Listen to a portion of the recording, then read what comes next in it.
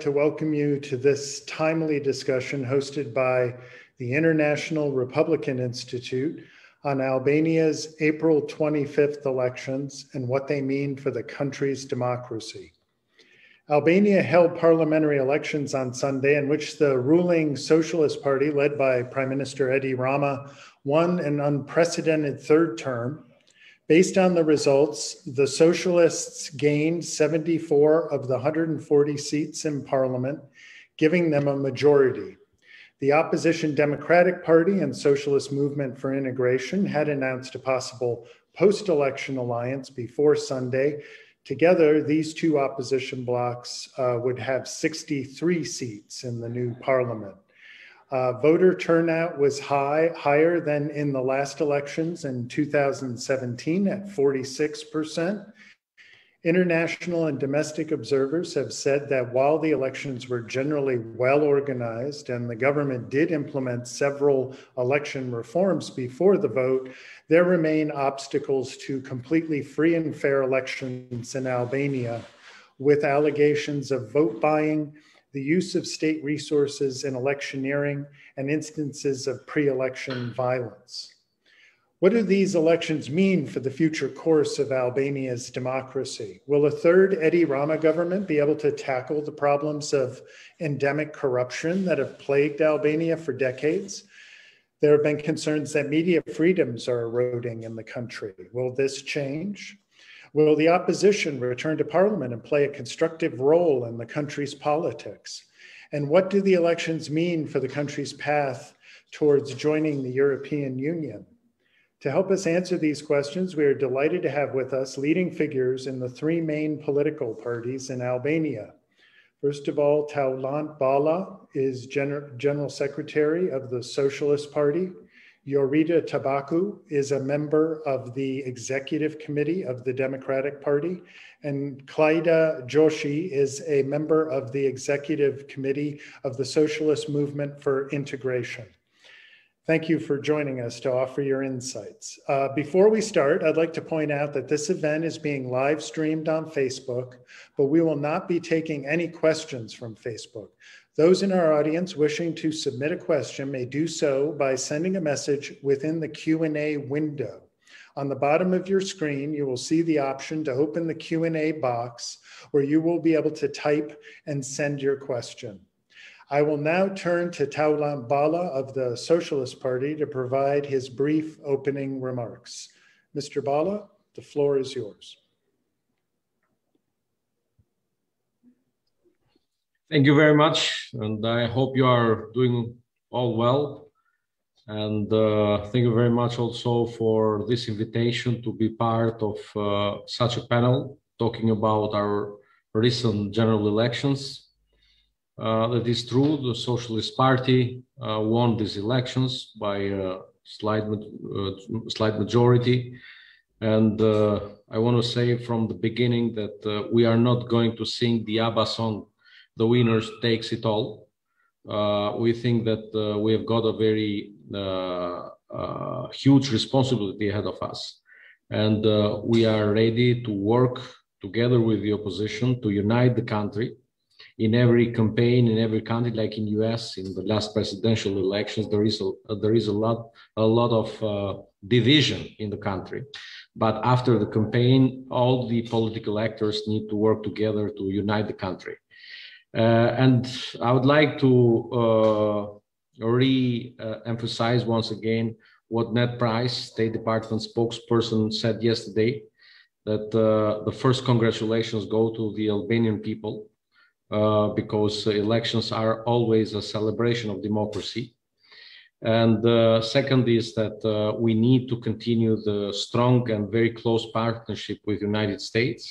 And third, which I would also underline, is that I personally also, like the State Department did, I commend the campaign of the opposition. It was a very strong campaign, fought until the end.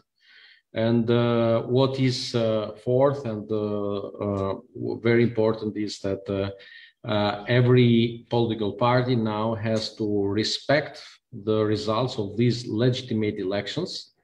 Complaints must be followed only through legal procedures, and all political parties must understand that Albania has a very important European integration agenda ahead, and we all need to work together. When we speak about elections, we all had good and bad results. We as Socialist Party had very good results in some areas, and we had very bad results in some other areas that we didn't expect. And I think also the opposition had very good results in some areas, and I don't know what were their expectations, but surely everybody has to understand that you win somewhere and you lose somewhere. SP had very good results in some areas. DP increased itself with 10% from the last elections. But what is generally accepted, I think, by all, that elections confirmed all the main electoral polls before elections, like Ipsos, Euronews, and others that had predicted Socialist Party to have the majority on its own. When it comes to, because I spoke a little bit about the results, what is important to stress are the standards of the last general elections of 25th of April. In this regard, I think we have all to refer to what the judges of these elections said, which is the ODIHR mission on its preliminary report that was released on Monday, and who stated clearly that the election process, and I'm reading the report, was calm and the secrecy of the vote was mostly respected. And when it comes to the counts, the process was largely transparent and smooth. And here I have to remind our position that has been clear during the last 4 years, that I think DP now got convinced that we have to depoliticize the administration of the elections when it comes to members of the electoral committees or also the counters. Now we had another proof that political appointed counters are hearing the, let's say, the orders that come from the political parties, and they have to understand that they have to respect the law first. So I think that one of the first points of our next electoral reform would be the depolitization of the members of the electoral administration. We must not continue with this example anymore. We are the only remaining country, maybe in Europe, that we still have political parties who are voted and political parties who count the vote of the people. Dear friends, the reason why these elections has been considered not only by ODIHR, but also by our European partners, United States. I mentioned the State Department spokesperson's statement yesterday, are free and fair, are connected also with the efforts that the government did, and you mentioned, to include and to work with the opposition while preparing the legal framework. You know that June 5th agreement that was sponsored or supported by US Embassy in Tirana, and your ambassador Yuri Kim deserves a lot of thanks about making this deal possible. Or also, let's say, part of the fact that DP officially boycotted the parliament since February 2019. So we had a deal out of the parliament, and we had to implement the deal within the parliament. In the fact, due to the last changes that we did to the electoral code, for the first time, the Albanian people had the possibility to have 2 votes, one for the parties and one for the candidates. And I'm very happy for that, because it gives more legitimacy to every politician. And also it helps on democratizing all political parties, because it's the will of the people who decide not only who's going to be the government, but who's going to be in the political groups, either in majority or in the opposition.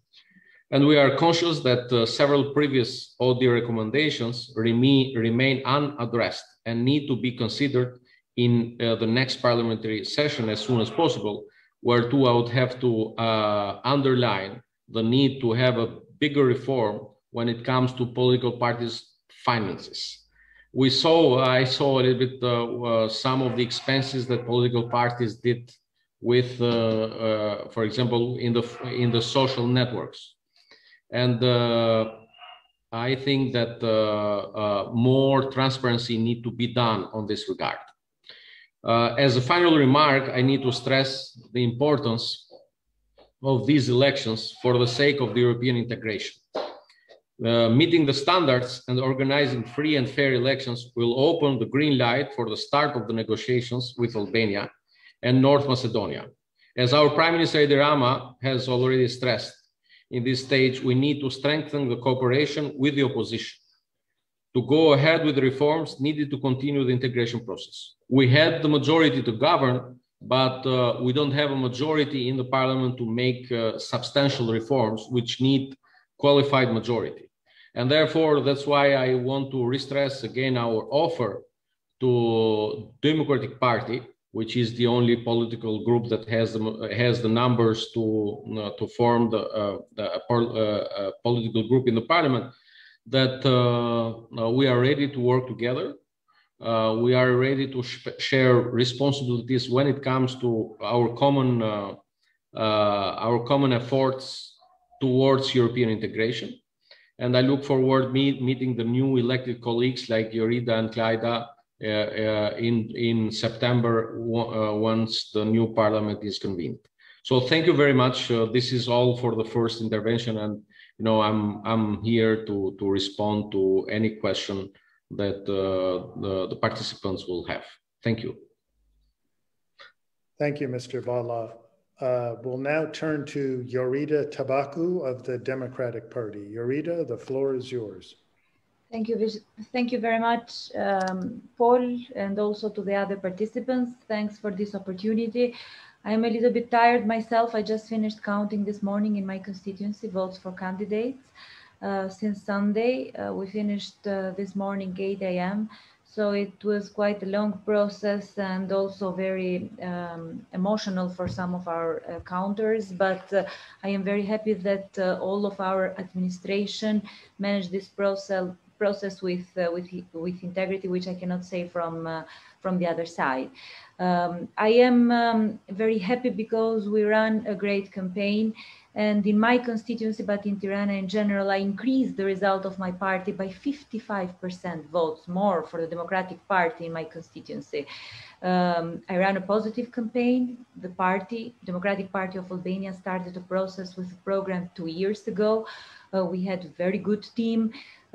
Of course, we during the campaign, but also previously, it is during elections, it is normal also to make small mistakes. But I believe that one of the biggest mistakes that we made was believing that elections in Albania could be won with democratic means, which is not only my concern now, but is also the concern of all Albanian people.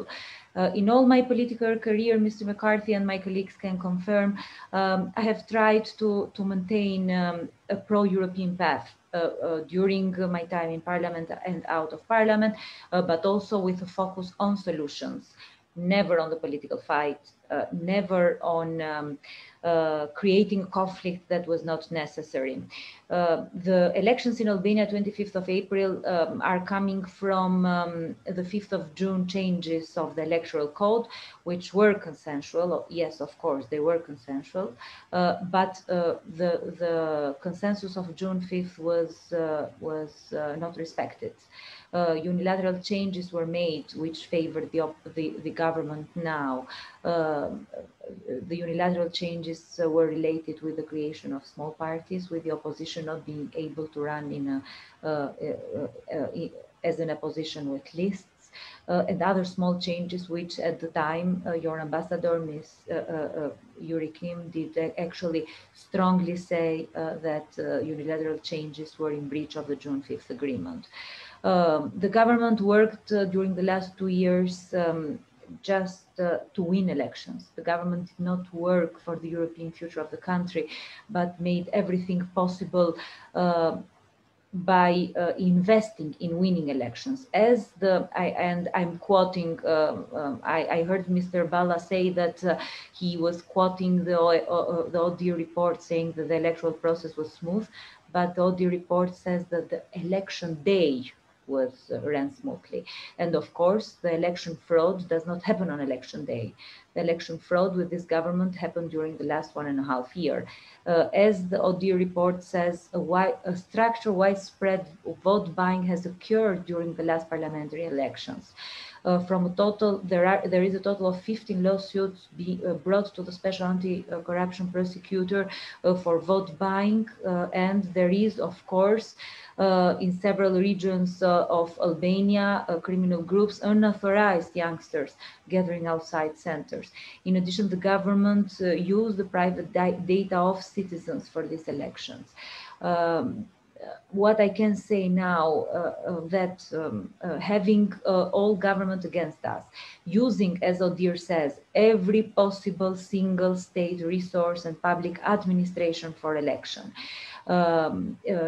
changing the election ballots 3 weeks before elections by not putting the candidate names on the ballot, which we all agreed that we wanted to vote for candidates, but they removed the names and they put numbers, has resulted in the highest number of invalid ballot paper. 85,000 ballot paper are now invalid because people were mistaking the number of the candidate with the number of the party. There was a ballot paper with only numbers, which voters did not have the right time to focus on it. So criminals, unfortunately, even though the Democratic Party of Albania and LSI did fight very much for decriminalization of parliament and municipalities, unluckily, people with criminal records and people which are subject of election fraud, of the prosecution files for the election fraud in Dibra and in Durrës, which were made public all over the world, are now in parliament. Next parliament will have 8 people, which are part of the criminal groups who bought elections and used criminals for buying elections. Of course, these are problems that we stated before. These are problems that the ODIHR report mentions. These are problems that everyone mentioned during this period. Most of these problems were actually stated out by the free media and press. The very few actually who have spoken. And going back to the main question that you raised at the beginning of the panel, do you believe that the endemic corruption? Do I believe that the endemic corruption, which has accompanied Albania for a long period of time, but which unfortunately during the last 4 to 8 years has become a state capture corruption, as the Transparency International report says, will be fought? I'm sorry to say, but this will not be possible. Free and fair elections were one of the main conditions for Albania's path towards EU integration. Several EU member countries did speak also through their members of parliament before elections, saying that vote buying will not be any more tolerated. And saying that vote buying will not be any more tolerated is an accusation itself very hard and very actually very big, which in this case makes Albania's path towards EU very much complicated, much more complicated than it was before. When we started in opposition 8 years ago, when this government started, there were 3 conditions for entering the EU and starting the accession process. Unfortunately, today there are 15 conditions. Even though Albania deserved to be a candidate country long time ago and start the accession process long time ago, because of political will and because of acts of this government which went backwards, it was not made possible. Speaking on behalf of the opposition, I can say that if there is one project which remains a national priority and which remains also a national vision for the Democratic Party of Albania, is the European integration process. Me personally, but everyone in the Democratic Party, and I believe also LSI Glaida will speak for this herself, believe that the only way forward is the European integration process. We'll do whatever it is in our hands for this process to go ahead. But one of the preconditions for this process was free and fair elections. And these elections were not free and fair. If ODIHR recognizes this problem, and if ODIHR evaluates three groups of pressure, first of all, pressure on voters and limitation of the right to vote, I'm quoting ODIHR, misuse of public administration, advantaging the ruling Socialist Party, and vote buying, intimidation of voters, I believe that the free and fair elections will continue to be a condition for Albania. And I'm sorry to say, but as a politician for the future parliament, I feel shameful that we are not able to guarantee free and fair elections. And I will finish by what I started at the beginning. We thought that with the increased participation, we thought that with a program, with a good team, we thought that with a positive campaign, we thought that with talking to people for solutions and not using criminals and public resources, we could win. But these elections showed that, unfortunately, democratic means are not used anymore by these governments. Unprecedentedly, 5 days before elections, the government also issued a ban for citizens coming from Greece and Northern Macedonia for an obligatory quarantine of 14 days from their arrival date.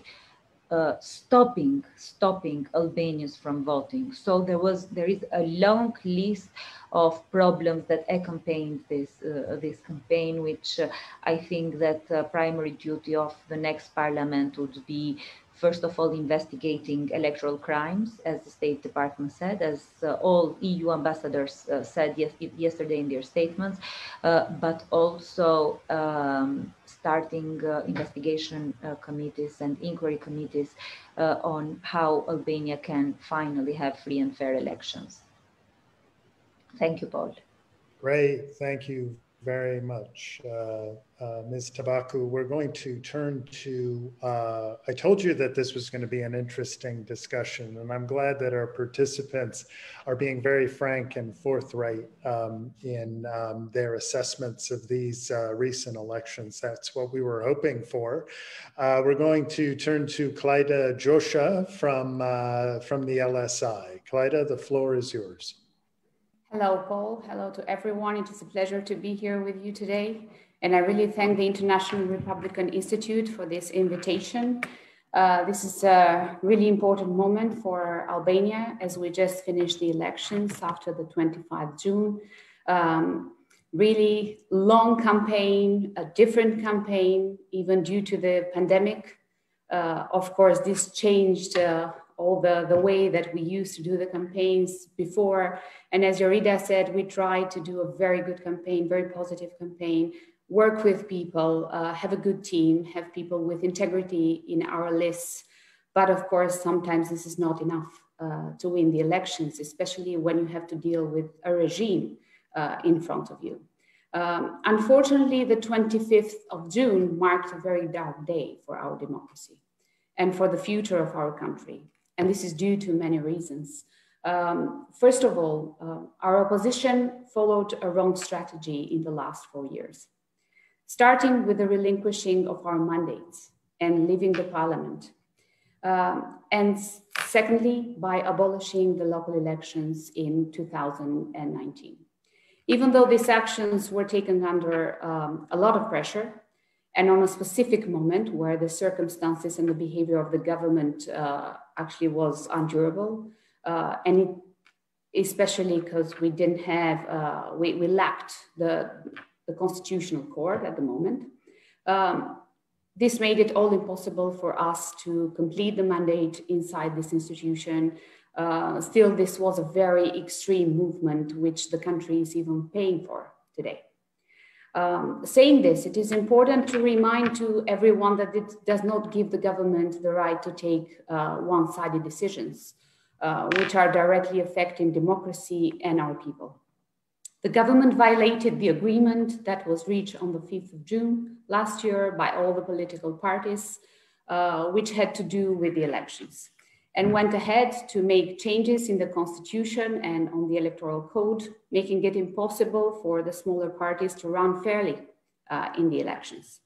Changes in the code brought inequality in votes that were then translated into mandates, confusion in the way that the people would go to vote, as the ballot paper was introduced to our citizens just 3 weeks before the elections, first with names, and then we changed from names because our politicians, unfortunately, are afraid of names and really good candidates inside of the political parties. So it changed to numbers to make it even more confusion. And one of the other reasons to do this is because they wanted to have as many invalid papers as possible, because as you can see today, we have more than 85,000 invalid ballot papers found in the boxes. Most of them, the majority of these ballot papers were votes for the opposition. The government, by having all the powers in one hand, media, justice, local government, executive, of course, they had all the mobilities to put a lot of pressure to citizens, used public administration and public funds to intimidate and buy votes all across the country. The scandal of personal data leakage by producing a system of citizens' data with IDs, personal information, where they work, live, their financial status, and by gathering most of these data by eAlbania, that is an official site handled by the government for keeping citizens' personal data, is not just a big scandal, but is a threat to our national security and is a crime that needs to be urgently investigated. The challenges of our country in the next few years are very important, which the opposition and our party at SMI, we need to handle following a strict strategy to which we all have to comply with, starting with producing a fair electoral code, more simple for the people to understand, and also we need to be in front of a very dangerous regime, which we now have in front of us, which is closer to autocracy rather than democracy. For SMI, I think we will need to face big changes within the party on the way we function, to grow competition inside the party, and also to open our party to new and intellectual members. And this is very, very important for the future. But while we face these challenges inside of the party, the country is facing an even bigger challenge, that of massive immigration. 700,000 Albanians have left in the last 6 years, unfortunately, and more than another 700,000 people are ready to leave the country in the days to come. To me, this is the most serious and urgent matter that our politicians need to focus on their daily work, not forgetting that most of the people that are leaving the country are young and middle-class professionals. Until a few years ago, to be honest, I used to believe that Albania would be a member of EU in nearly 10 years. Today, I'm convinced that for us, this will be a very long and difficult process. Albania needs a normal leadership that works for the people and with the people, that is not even close to this anymore. We need to build strong foundations for the rule of law, to respect human rights, because nobody is talking anymore about these issues, which are very crucial to all Albanian citizens, handling property issues, tackling matters like corruption and crime, which unfortunately are not just part of our system now, but they have become part of our behavior and mentality. And this is even more difficult to tackle. So what we really need in the next months and years really is a big change in our political figures that in 30 years continue to keep Albania under a very long and tiring transition and have turned politics into a tool for personal power. Unfortunately, these elections did not mark a completion of one of the main conditions that EU had for Albania, which was free and fair elections. According to my view, but not just my view, to all the people that worked with us, to all the citizens that went to vote believing for change, and this never happened, I think these were the worst elections that Albania has had since we started our democracy, which is not even a democracy anymore. So I think this will be a tough way for Albania in order to produce many answers for the member states in the next few weeks and months. And it will be difficult. It will be difficult for the first intergovernmental meeting as well to get a date. I'm sure on this. I used to be Minister of European Integration. I know how it works. I know how much they monitor all the process. European Commission is only one instrument. There are many other instruments that are being used to monitor all over the country and to see what is going on at the moment. But I still believe that change is very near, even though elections have just finished. And opposition has a very strong tool now in their hands, and that is Parliament. And I think everybody that is going to be in that Parliament has to work for Albanian citizens and for their European future, and to keep Albanian citizens here in Albania. Thank you very much. Thank you very much, Ms. Gjosha. We're now going to turn to questions from the audience. And as a reminder, questions can be submitted through the Q&A function of the Zoom webinar. This can be done by clicking on the Q&A found at the bottom of the Zoom screen and typing and submitting a question for the panel in the window that pops up. We've gotten quite a bit of questions, a lot of interest in this discussion. These were all very interesting presentations, and we love to get a debate going here at the IRI. A couple questions here from the audience. I want to turn to Mr. Balla for this. There have been some accusations that citizens' private information was mishandled during these elections for political purposes. What can you say about that, and how do we, if it has indeed taken place, how can we keep this from happening in the future? This was something that Ms. Gjosha brought up as well. So I would pose that question to Mr. Balla, please. So thank you. There is an investigation going through about this from the Special Prosecutor Against Corruption. And I think that we have all to wait until the investigation goes through and finalizes it. But I want to tell you that there is nothing more special than every party in US or in Europe does. When you do canvassing and you go and meet people to convince them to vote, and then you create your database with possible voters that are going to vote for your party. So I think all the three parties represented here have the same database, and I'm sure for that. I know it. So there is nothing to hide in this. Also, the special commissioner on data privacy has been investigating. We have offered all the information we had, and what was told in the media was a fake news, and all those data that were sent in the media were fake.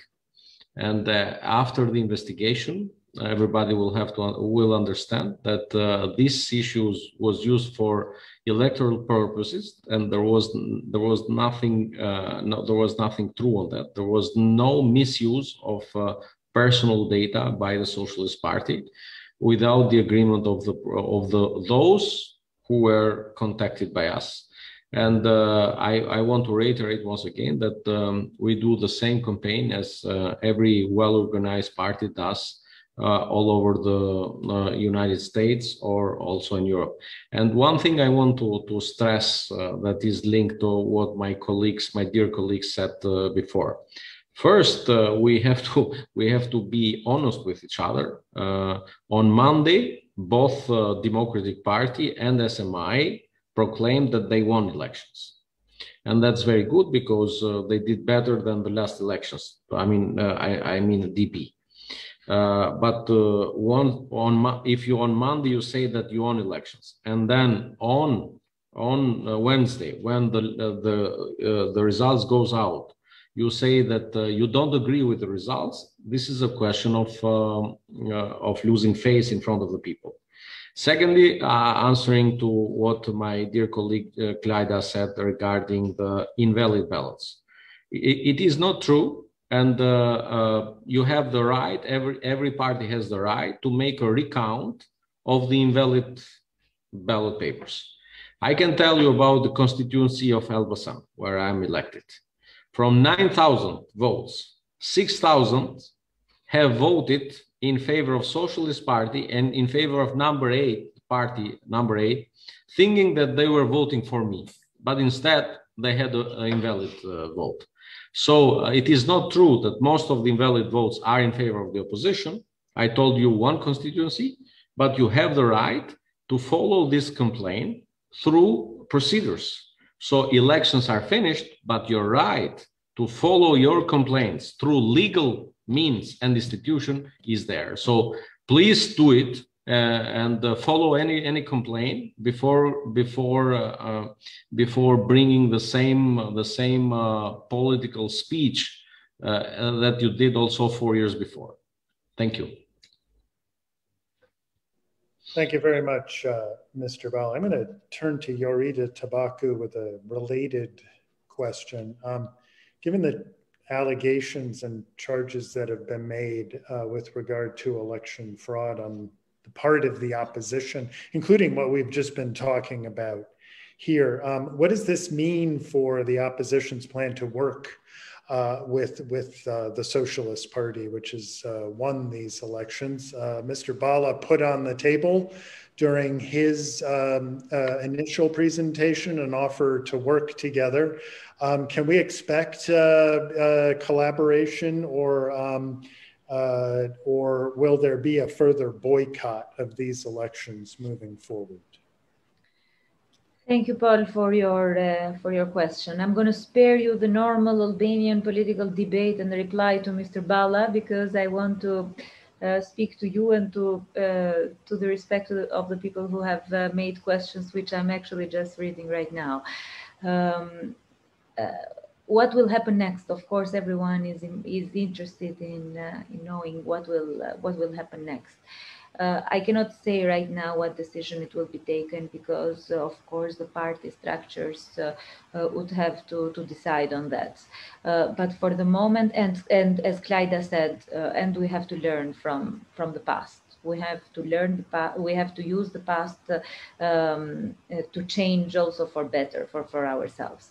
But what I can say now is that we will follow the legality of the elections at every instance. We will make sure that all allegations made not by the opposition, not by citizens, not by media, but by the ODIHR report are actually investigated. We will make sure that elections are one of the main topics that internationals will discuss, that the government will be made responsible for. And of course, we will see how to take a decision to move on the way forward. Of course, I am a person who does not blame others, who does not only put the fault on others. As I started discussing, saying that democracy is at risk, and actually democracy is at risk now, with whatever happened with elections, I believe that we will also have a process of analyzing research for our internal purposes in terms of what were the internal decisions and what were the internal processes that we could change to improve ourselves. I told you at the beginning that in my constituency, I increased votes for DP by 55%. 55% is unseen, is one of the biggest figures in the country. But it was not enough, because my people who are unemployed, who just believe in my party, who believe for change, were unable to win against directors of customs, cadastre, legalization, electricity, utility. These were the people I had in front of me. I did a civilized campaign. I talked to people for the solutions, for the program, and I had in front of me a party with no program. In these elections, we have a small party who got 33,000 votes and has 3 members of parliament, and LSI has 100,000 votes and has 4 members of parliament. Kleida started by saying that the system changed to be unfair, to not let the parties compete in an equal and free manner. So I believe that we will do both. Also internal process, but what is important, legality of elections and following up all ODIHR recommendations at any stance. Now I'm sorry to say, but continue fighting for democracy. I really believe that in these elections, the future of the country was at stake, and it is at stake. The future of Albania is at stake. At the end of the day, everything happens because of the political will, and I'm sorry that the government did not have at main interest Albanians' political will, but their own political will for power and, of course, being in government. So I believe that a long process is ahead of us, a long fight is ahead of us.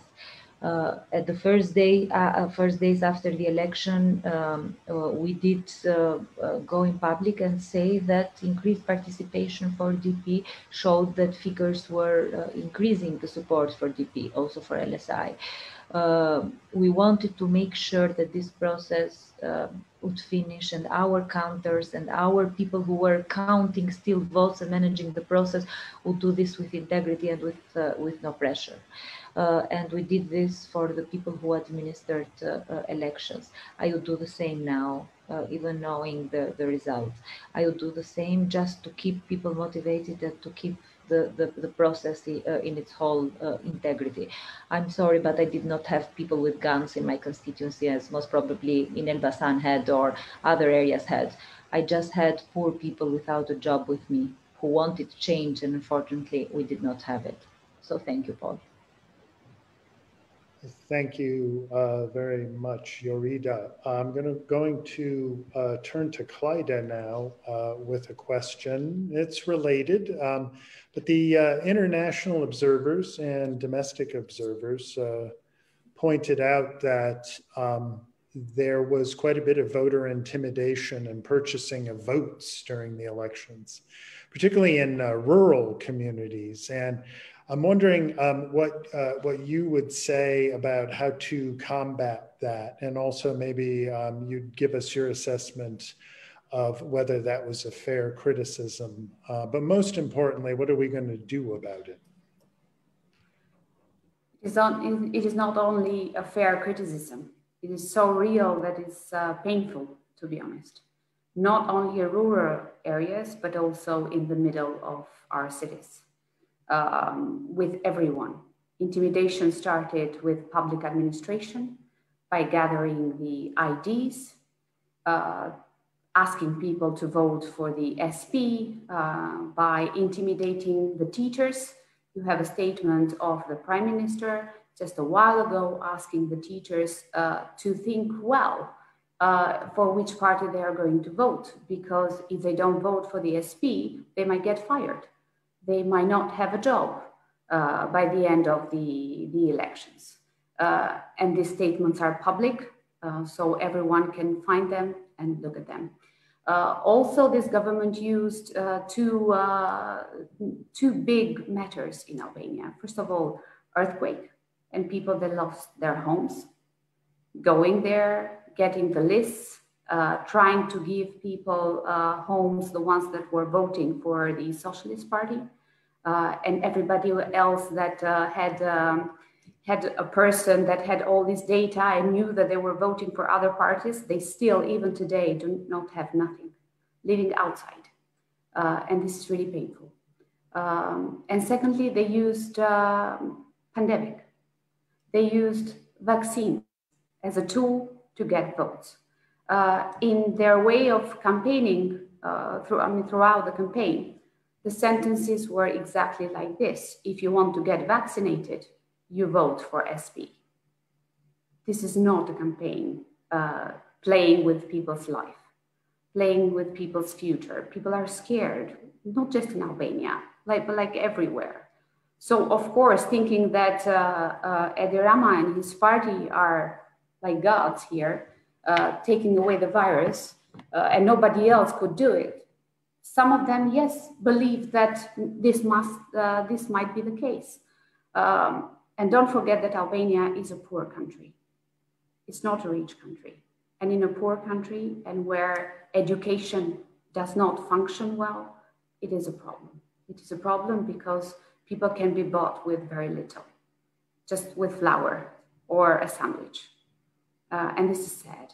And it happens everywhere. I'm telling you, not just in the rural areas, but in all the biggest cities. It happens right here in Tirana, which is the heart of Albania. What we have to do for this is a very difficult question because, first of all, the government has everything in their hand. For this phenomenon to be taken away, you need justice. And there are still many cases of fraud in the elections that are still there as cases not opened by the justice system. Even SPAC is not handling these cases right now. So we needed an answer before we went to this election so that we could give an example, we could give a model to everybody that yes, if you buy votes, if you do something to intimidate people, you go to prison. If you use criminals in the campaign, you could go to prison. But no, this did not happen. So unfortunately, justice is the key answer to this. Justice first, and the will of our politicians, the mentality of our politicians to stop thinking about their own power and their own seats. Because while they're thinking about their own power, everything they have in mind is how to buy votes, how to buy people's future in this country. This is why I also mentioned in my speech that changing political figures, having new people in politics, having people with integrity in politics is absolutely crucial. This will even change the way that we think about elections and the way that we work for our people. Thank you. Thank you very much, Clyda. I wanted to give Mr. Balla an opportunity to respond, but I also want to ask him, you pointed out in your remarks that there is a heavy duty for the new incoming government, and you don't want to underestimate the duty and the responsibility that you have. One thing that needs to be addressed, and not just recently, but for decades now, is the corruption issue. A lot of US effort, in particular USAID for the past 30 years, has gone into the effort to combat corruption and organized crime. Most recently with the development of the US-Albania Transparency Academy, which IRI is looking forward to launching soon in Tirana, along with its partners NDI, IFES, and SIPE as well. And we look forward to working with you all on that. How can we all, international donors and implementing organizations, best support Albania's democracy, in particular the fight against corruption given Albania's EU aspirations? Mr. Balla? Thank you, Paul. You forgot the main investment that is done by the United States and the European Union, which is the justice reform. Thanks to the justice reform now we have in place all the new institutions of the new justice. So I mentioned before one of the complaints that was done by the opposition with the personal data, and I mentioned the special prosecutor against corruption, which is an institution that is also following a lot of other complaints. I know that the Democratic Party has done some. I have done some in the special prosecutor against corruption again, related to some issues on the electoral campaign. And as every Albanian citizen, I would like to see results by the special prosecutor against corruption. And I think that this is the hope of most of the Albanians, that we'll see in the near future big results. A lot of results have been seen up to now. And mentioning what Ambassador Yuri Kim said, that the results for the last year of this special prosecutor have been very positive. You know that during the last year, Albania did a very strong shot against organized crime by putting them under the control of their assets. And a lot of assets have been already taken by the state, and a lot of others are being investigated. So I am very optimistic that we will have good results when it comes to fight against corruption. And I know that this is a very crucial homework that we need to deliver. We need to have a track record of results when it comes to fight against corruption. But if we see 2020 and the first 3 months of 2021 comparing to previous years, it shows that a lot of results are being delivered.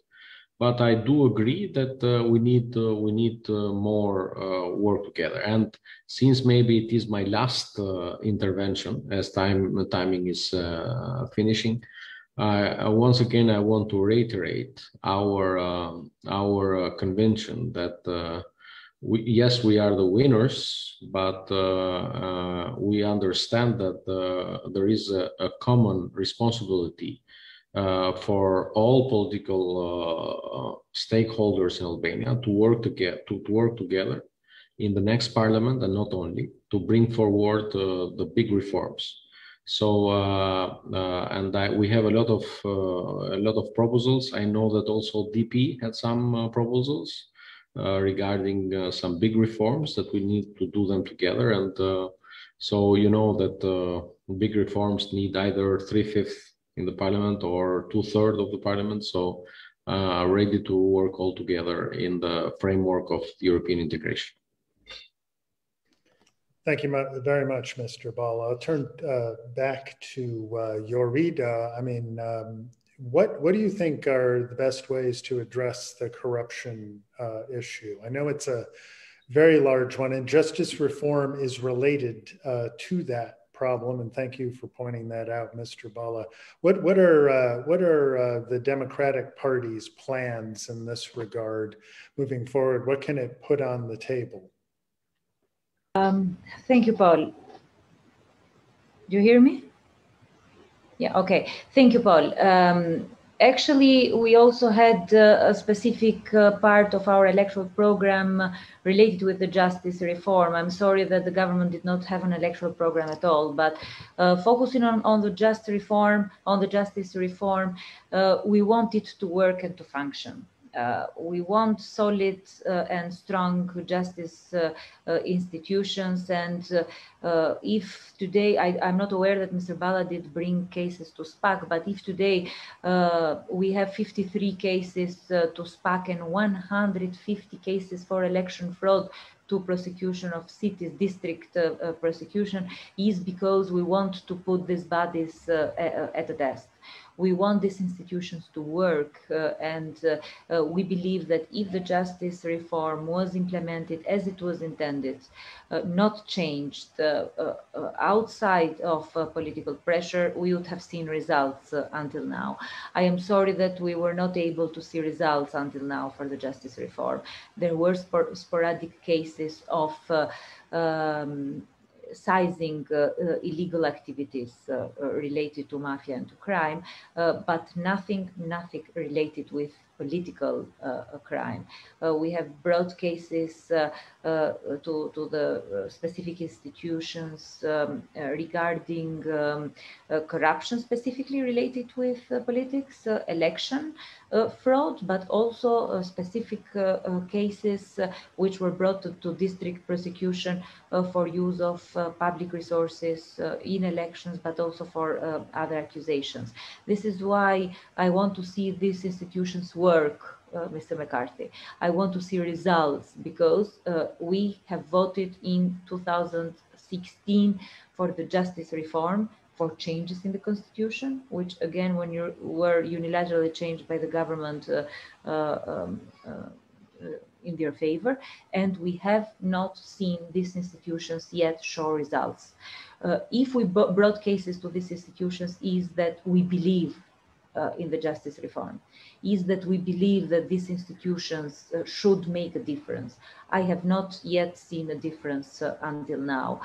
My party's political will is that everything that is needed for the European integration of the country should be made possible. Everything needed towards changing the status quo, everything needed towards fighting corruption from our side will be given. But the political will from the opposition is not enough. The political will in this regard should come from the government. And since this will be my conclusive remark, I want to thank your institution, but also other US institutions who were very strong in speaking for elections. I want to personally thank the US ambassador, who unfortunately in Albania of 2021, it should not be like this, but it was like this in these elections. She went personally in counting centers, making sure that counting was continuing and counters were free of criminal pressure like it happened in Elbasan. I am sorry that we had to use these tools, but then this is what friends are for. I am very thankful to whatever your institution is doing also for the Transparency Academy. I believe that it will be a strong tool, a very strong tool for fighting corruption. And I will personally invest everything that I can, but also my party, to make this a strong institution and to speak. We have had also a panel about corruption, and I believe that this is an area where we can greatly contribute, related also to the justice reform. I want to conclude by saying that this is not the end of a process. This is the start of a new fight for my party, for the opposition. This is the start of a fight with different means, with very much improved propaganda from the government, with, of course, in some cases, media support. But this is a fight very much important for Albania and for its European integration. So I want to ask you, in my name personally, but also in the name of Democratic Party of Albania, to still continue supporting Albania, to still continue supporting Albanian politics, and to still believing that change only comes through politics and not other means. This will be my motto in politics, and I believe it has been until now. I will continue personally to give my contributions, small, for the European integration process from one side, but also for the anti-corruption fight jointly with your institutions. Thank you very much. Thank you very much, Jorita. And on that positive note, we've come to the end of our time.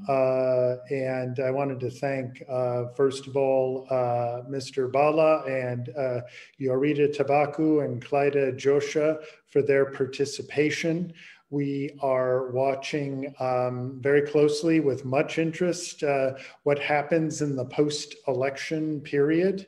It was interesting to hear from the panelists some offers of political cooperation moving forward. It'd be interesting to see that, and also to really tackle the major problems at hand, including, of course, the corruption issue and also the electoral process as well. So moving forward.